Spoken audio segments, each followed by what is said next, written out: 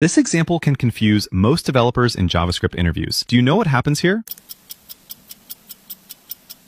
Comment your answers below, and the correct one is D. Let's go step by step together. When this code runs, the first line is a simple console log that prints A immediately because it is synchronous and runs right away. After that, JavaScript continues to execute any remaining synchronous code, skipping over the asynchronous lines for now. The next synchronous line prints E. Once all synchronous code finishes, JavaScript moves on to handle asynchronous tasks, where microtasks have higher priority than macro tasks. Promises schedule their callbacks as microtasks, while set timeout callbacks are macro tasks. JavaScript first executes the micro tasks it finds, which includes the promise that prints D. Another promise schedules a set timeout to print B, which is a macro task and therefore runs later. The standalone set timeout that prints C is also a macro task, so both C and B run after all micro tasks complete. Because macro tasks run in order, C is printed before B. In the end, the output order is A, E, D, C, and finally B, illustrating how synchronous code runs first, followed by micro tasks, and then macro tasks according to JavaScript's event loop priorities. Don't forget to join our Discord server through the link in bio and follow for more JavaScript concepts.